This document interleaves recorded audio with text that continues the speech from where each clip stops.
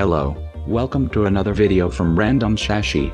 In this video I am going to show you how to use VirtualBox to install Kali Linux in your Windows PC. First thing, you need to make sure that Intel virtualization technology is available and enabled.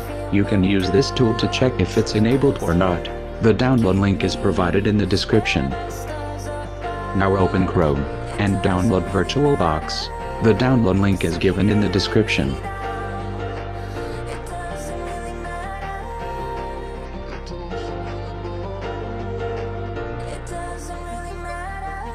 Now, install the program.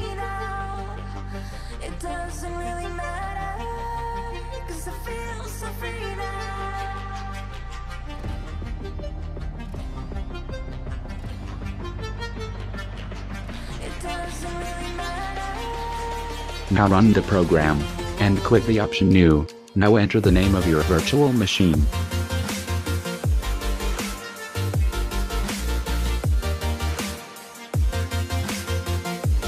And enter the type, and enter the version.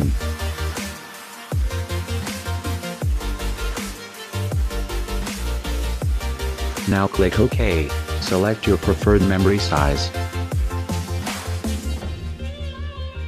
And click Next. Now select the option Create Virtual Hard Disk Now, and click Create.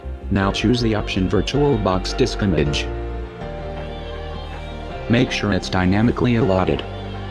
And click Create. Now power on your virtual machine.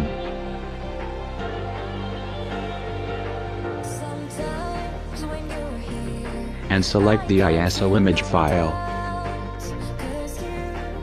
The link to download the image file is provided in the description. And click OK.